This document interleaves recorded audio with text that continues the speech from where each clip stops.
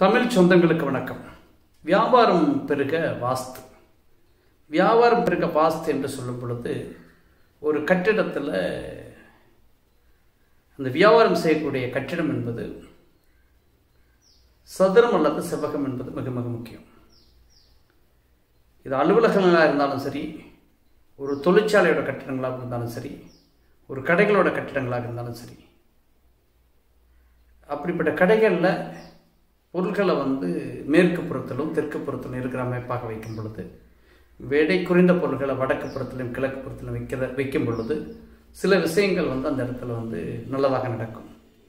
எது எப்படி இருந்தாலும் பலசரக்கு கடைகளில், வியாபார நிறுவனங்களில் தெற்கு பகுதியை விட வடக்கு பார்த்த கிழக்கு பார்த்த கடைகளுக்கு கொஞ்சம் வியாபாரம் அதிகமாக ஆகும் என்பது என்னுடைய கணிப்பு. இப்போ வியாபாரம் என்பது வியாபாரம் செய்யக்கூடிய ஒரு வியாபாரத்தை பேசக்கூடிய ஒரு நிறுவனத்தில் அந்த அலுவலகம் என்பது ஒரு தென்கிழக்கு சாராது வடமேற்கு சார்ந்திருக்க வேண்டும் என்பது என்னுடைய பதிவு. நன்றி, வணக்கம்.